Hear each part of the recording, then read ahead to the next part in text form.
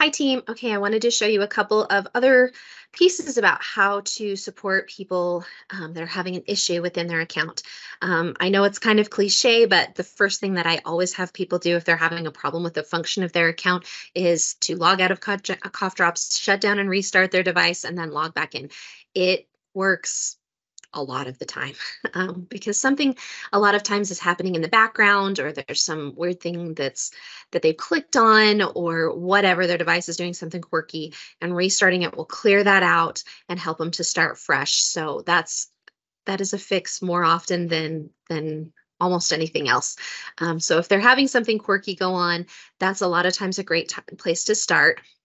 Another piece that's kind of an important function is to be able to clear the cache on your device. So if you have a funky thing kind of going on with CoughDrop, you can clear the device cache, which clears out anything that's been synced to your device. So maybe some words didn't download right, or maybe, I don't know, you've changed some things and it's not syncing correctly. You can clear the cache to get rid of the synced information relating to your CoughDrop account, and then you can run a new sync, log back in and run a new sync cycle, and that will a lot of times help with issues. So this comes up fairly regularly, like if there's a problem with a voice, or if you, I don't know, you have if the find a button feature isn't working and you've synced and reloaded your account. That's another piece. Anytime you sync your account, for people, it's a really good idea to also reload. Syncing saves the home board and sidebar locally on the device. Reloading overwrites any previously synced data.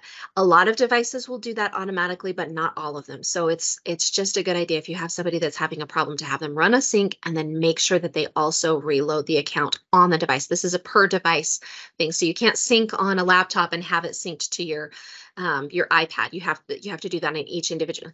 You know that. But anyway, you have to do it on each individual device. But clearing the cache, also incredibly important. So to have someone clear their device cache, and I do have a support article on this, so you can also just refer them to that, but they can hit this question mark icon up here, and then they're going to choose troubleshooting from the options in that window. We're going to choose to check for supported functionality. This is a place where you can see what's going on with your device relative to the account. So you can do these test voices and make sure that the voice is working, because there are some devices, for example, there are some Kindles that don't have a built-in text-to-speech voice available. So we have to have people download a premium voice to be able to use during the free trial, because they don't have a voice on their device. So you can have people come here and test. If the voices work here, they should work in CoughDrop. If they don't work here, then they won't work in CoughDrop. So that's just kind of a piece to keep in mind. This will also tell you kind of some of the supported pieces relative to the device, so you'll know, oh yeah, no, that's not working here, and here's why, because you can see that this is not an issue. Anyway, scroll down to the app details section, and you're going to hit clear on all three of these options. And I'm not going to reload yet because I'm going to finish clearing all of the sections. And then as soon as I've got those cleared, I'm going to go ahead and let my account reload. Reloading will reset everything, and you'll notice that I've been logged out because I cleared out all my CoughDrop information. So I have to kind of start fresh from here, and I'd be able to sign back in and be able to access my account and everything again. But this would be starting over. So now I'm going to want to run a full sync cycle. I'm not going to make you watch that because my account is gigantic. It takes forever to sync. But you're going to want to have them run the full sync cycle. They don't so much need to reload this first time because everything was just cleared. There's nothing to overwrite.